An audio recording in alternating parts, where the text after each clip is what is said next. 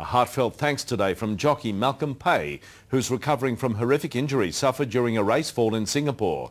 Friends and colleagues raised $150,000 for surgery which has allowed him to walk again. Tony Jones has the story. From his hospital bed at the Epworth Eastern, Malcolm Pay has ample time to ponder his future. But on the advice of his surgeon, it's a future that no longer includes racing. Obviously you're not able to run a horse. No. Yeah. Pay's career came crashing down in Singapore last October. And there's a fall back in the field. Pagani's come down. Pay suffered serious spinal damage, which doctors in Singapore tried to correct by inserting a plate and screws. Soon after returning home, though, his health deteriorated.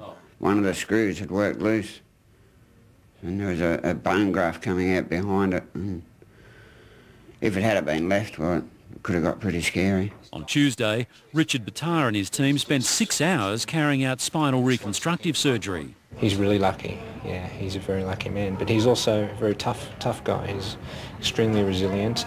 He's come through this whole procedure and the whole ordeal extremely well. There was a further complication for the 42-year-old. $150,000 needed to be raised for the operation to go ahead. The racing industry rallied. They had the money in a matter of days. His owners, other jockeys, trainers, punters, everyone. And it's just, it just leaves you with an unbelievable feeling. During his apprenticeship days in the early 80s, Malcolm Pay enjoyed instant success. Just getting on a few good horses, I think.